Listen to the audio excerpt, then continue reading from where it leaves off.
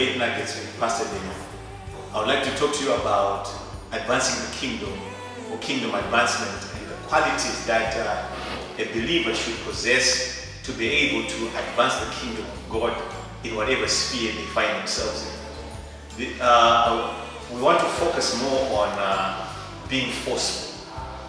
The Bible talks about the kingdom of God in Matthew chapter 11 verse 12, that from the days of John the Baptist, the kingdom of God is forcefully advancing and forceful men lay hold of it.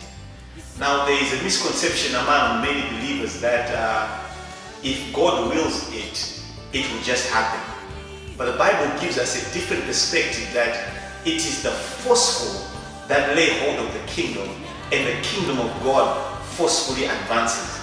It means that if we are going to move the agenda of God in any arena of life, there must be a forcefulness about the way that we do things.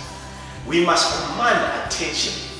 We must be people of action, people that will not take no for an answer.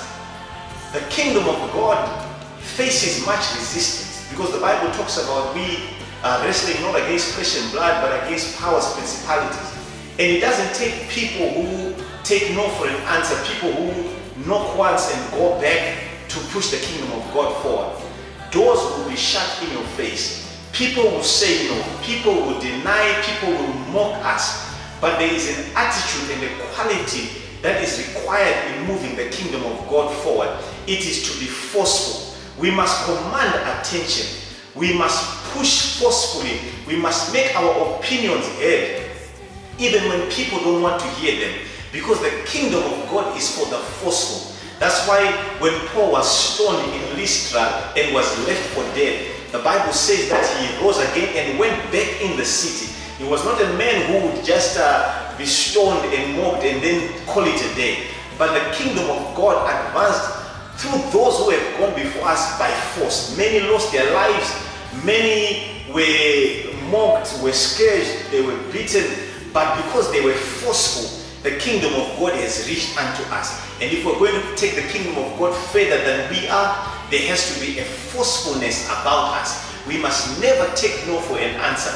We must never be denied. We must never allow people to overshadow us, or our voices to be drowned. But our voices must always be loud. They must be clear. They must be forceful, and they must always command attention, because the kingdom of God advances forcefully.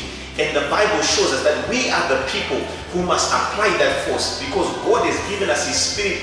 We must be forceful by the Spirit of God.